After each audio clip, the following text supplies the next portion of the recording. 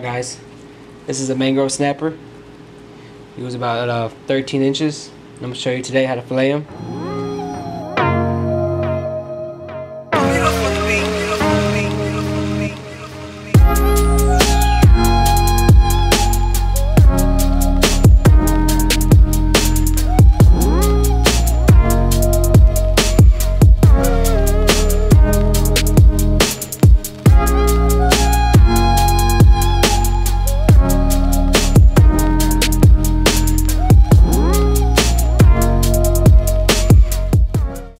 I caught this guy right before Tropical Storm Gordon.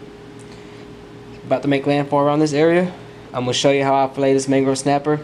You pretty much fillet him like any other fish. Find out where the head meets ends. Find the soft spot, which is right behind his fin. And you kind of want to make an angle towards his head. Like so. Make sure you always have a sharp knife. Oh no, my bad. Now, after this, you kind of want to angle your knife towards his tail and cut along his backbone. Not too deep, all the way down. See I'm right next to his backbone?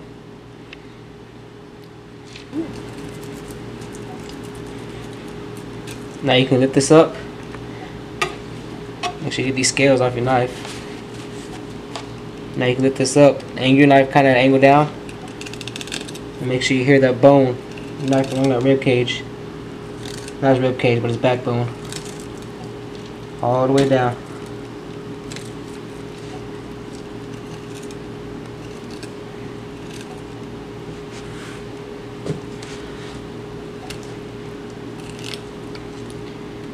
See, once you get past his backbone, you kind of want to punch your knife down at an angle so you don't miss that knife right behind his backbone. You can go ahead and poke it all the way through by his tail, angle it down. You go ahead and cut it up. That way you can get a full view of where you're cutting it at. Let's go all the way down.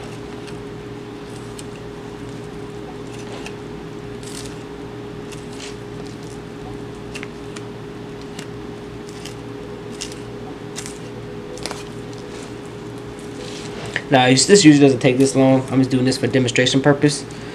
Now here's his rib cage right here. I just like to cut along it. No point of cutting through it and doling your knife out. Just go ahead and cut along it. Make sure you don't puncture his stomach.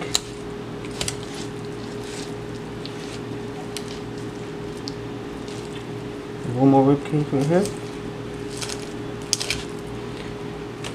There you go. Nice mangrove snapper fillet. Now take a look here. You take your knife. You hear that? That means there's hardly no meat left on. All you see is his backbone. That's not how you know you got a good fillet. Skin this thing out is pretty much the same way you do any other fish. Get your knife at an angle. Hold on. Get your nice grip on it. Let your knife do the work.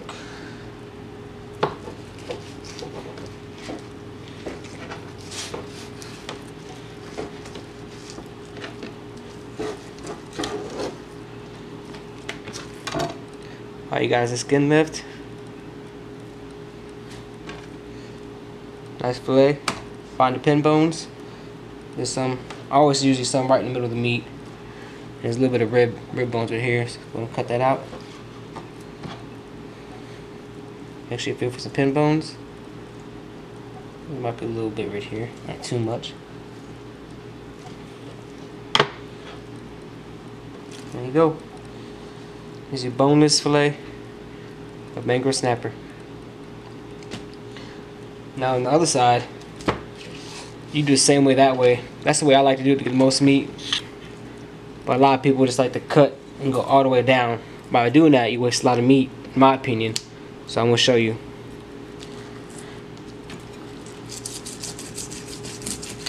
Here, you angle the knife down like this.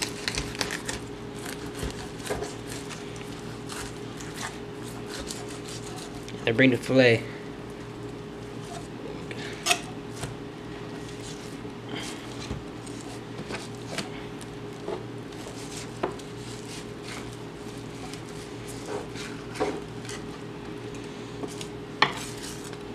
which is a quick and easy way to do if you have a ton of fish. Don't get me wrong. It's a nice skinless fillet of meat. But if you look, compare this side to the side I did, the way I like to do it, you can tell there's a little bit of waste there, which ain't much, but when I keep a fish, I don't like to waste no meat. That's how I fillet the mangrove snapper. If you like this video, don't forget to give it a thumbs up. Don't forget to like, comment, and subscribe.